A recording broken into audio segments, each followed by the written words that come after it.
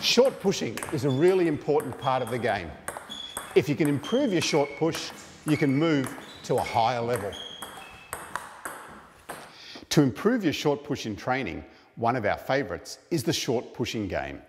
Level 1 of the game is to get both players to push the ball short. Now, the definition of a short ball is one that's going to bounce at least twice on the table. If I recognise that Jeff has pushed a ball that only bounces once, I'm going to leave it and win the point.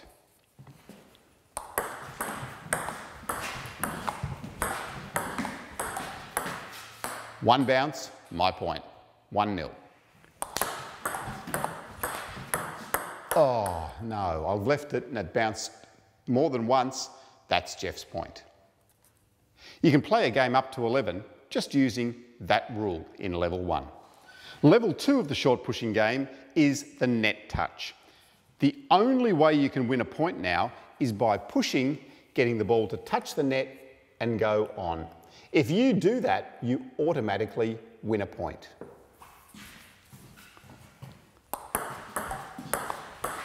So these ones are too high. Up. Jeff's touched the net and gone over. That's 1 point to Jeff. If you hit the ball into the net in this game, you don't lose a point. Remember, the only way you can win a point is if you push the ball, it touches the net and it goes on. This really helps you focus on keeping that ball low. You'll find when you start to do the short pushing that a lot of the balls will end up going too high. We really want to encourage keeping that ball low, and that's why if you hit it into the net, you don't get penalised in this level of the game. Level 3 of the game now is to start to combine those rules. So if Jeff pushes the ball and it only bounces once, I get the point. If Jeff pushes and it touches the net and goes on, he gets the point. And now we'll also introduce that if you push the ball into the net, you lose the point. Same way as if you hit the ball off the end of the table, you lose the point.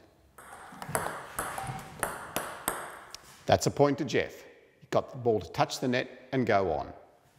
Now you're going to find that Jeff is going to work things out, and he's going to realise that if he pushes the ball high, I'm still only allowed to push the ball. So we're going to introduce the next level, and that is that you're allowed one attacking shot in the rally.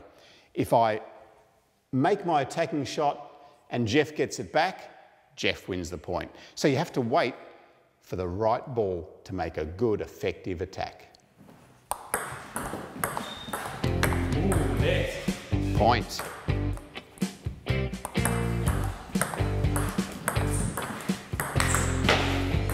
I win the point. I get the attack.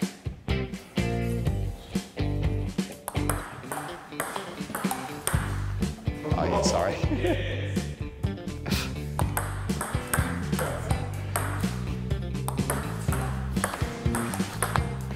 Oh! All I have to do is get that ball back on the table. Yes!